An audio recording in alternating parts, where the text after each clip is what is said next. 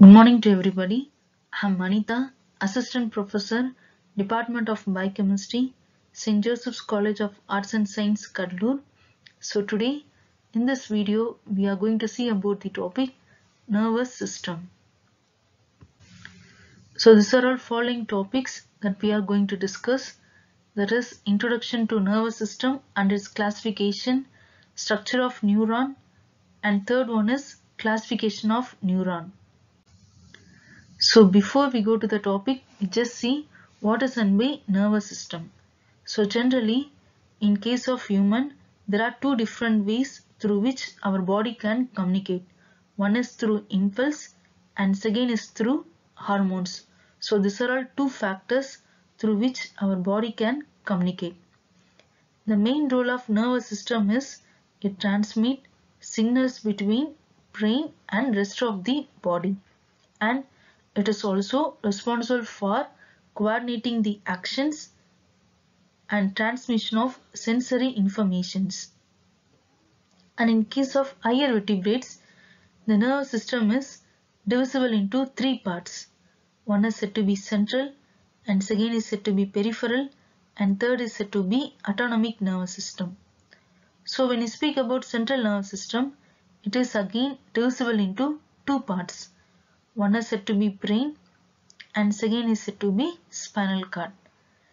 So second part of nervous system is peripheral nervous system. So peripheral nervous system means the nerves which arise from the central nervous system is said to be peripheral nervous system. For example, if the nerve arises from the brain, then the name is said to be cranial nerves.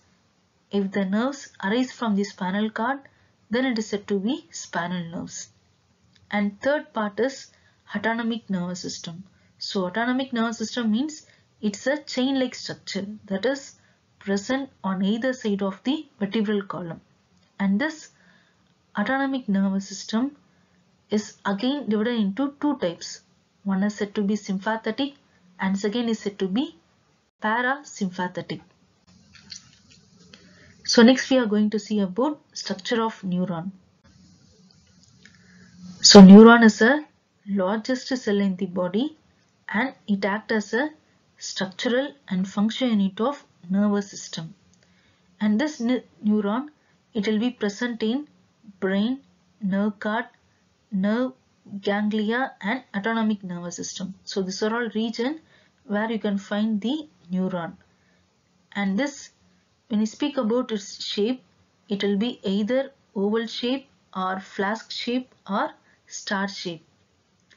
And this neuron is act as a basic unit of nervous system. That is, it's joined to form a whole nervous system. And this neuron, it includes three parts, namely cyton, second one is dendron, and third one is axon. So these are all three parts that will be present in case of the structure of neuron. So first part is cyton. So cyton means the part of neuron that look like a cell. For example, a symbolic form of cell is it will be round and it will be covered by a membrane and center it contain nucleus, and then that nucleus will be surrounded by the cytoplasm. So which part of neuron look like a cell, then that part is said to be cyton. The other name of cyton is soma or perikaryon. And this cyton is covered by a membrane, so that is said to be neurilemma. And inner to that of neurilemma, there is a fluid-like substance, so that is said to be neuroplasm. And then inner to that of neuroplasm, it contains prominent nucleus, then small basophilic granules, mitochondria, Golgi complex, and so on. So these are all different factors that will be present inner to that of the neuroplasm. And it also contains fine filament-like structure. So such fine filament-like structure is said to be neurofibrils. So next we move on to second part of neuron, that is said to be dendron. So this is a region where the dendron is present, and this dendron is very short and it is branch-like structure and it is highly branched, and it also contains Nissls granules and then mitochondria. So main role of this dendron is it conduct impulse to the cyton. So that is, conducting the impulse to the cyton is the main function performed by the dendron. So third part is axon. So axon is a long process. So it will be larger in size and it is less branched. So this axon is covered by a membrane that is said to be axolemma. And inner to that of axolemma, there is a fluid-like substance that is said to be axoplasm. And here the Nissls granules and mitochondria won't be present in case of the axon. So main role of axon is it carries impulse away from that of the cyton. And this axon contains many branch-like structures. So such branch-like structures are said to be telomere. And at the end of the telomere, there is many minute knob-like structure. So that is said to be button terminus.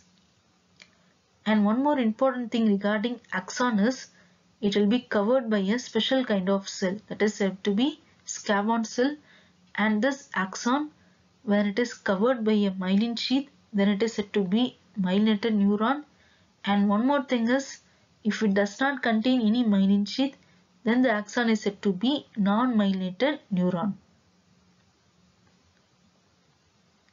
So this is about structure of neuron, and next we move on to types of neuron.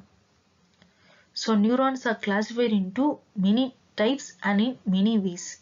So first one is classification of neuron based on the process. So first one is apolar neuron. So apolar neuron means the neuron which does not have any process. So if it does not have any process, then it is said to be apolar neuron. Second type is unipolar neuron. Uni means single, that is it contains single process, that is axon. And third one is bipolar neuron.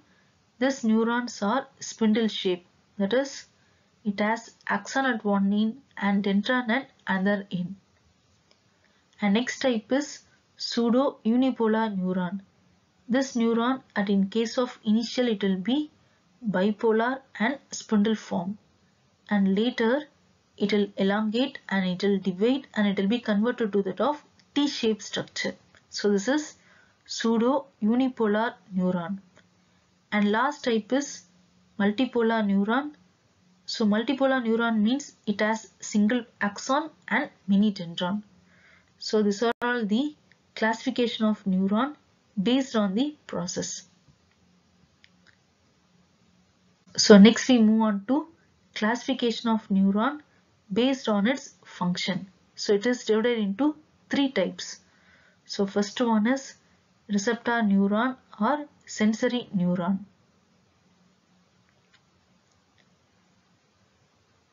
So this type of neuron, it conducts impulse from the peripheral receptor to the central nervous system. So such type of neuron is said to be receptor neuron or sensory neuron. And second type is effector neuron or motor neuron. So this neuron, it sends the impulses to the effector organ, that is to muscles and glands. So from the central nervous system, impulse will be carried out to the effector organ. Then it is said to be effector neuron or motor neuron. And third type is said to be interneuron. So main role of interneuron is to combine the sensory and motor neuron. So that is the main role of interneuron. So next we move on to classification of neuron based on the histology. So this is again divided into two types. One is medullated, which is otherwise called as myelinated neuron. So as I said earlier, if an axon is going to be covered by a myelin sheath or medullary sheath, so such type of neuron is said to be non-medulated neuron or myelinated neuron. So it will be white in color, and hence this neuron is said to be white neuron. So second type is non-medulated or non-myelinated neuron. So non-medulated or non-myelinated neuron means this type of neuron, that is axon, it won't be covered by any kind of myelin sheath. So they are said to be non-medulated or non-myelinated neuron, and this neuron it will be grey in color. So they are said to be grey neuron.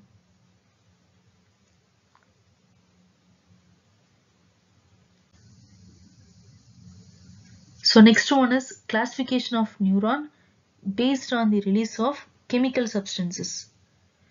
So this is again divided into two types.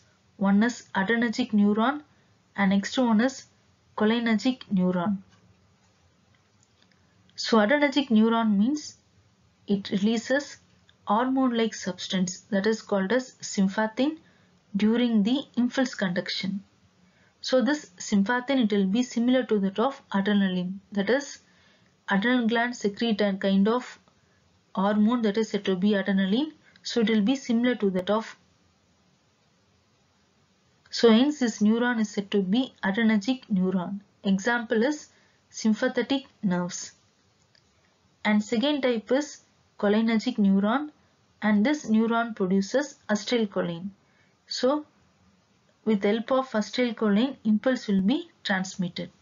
So these are all different factors through which we are classifying the neurons. Thank you.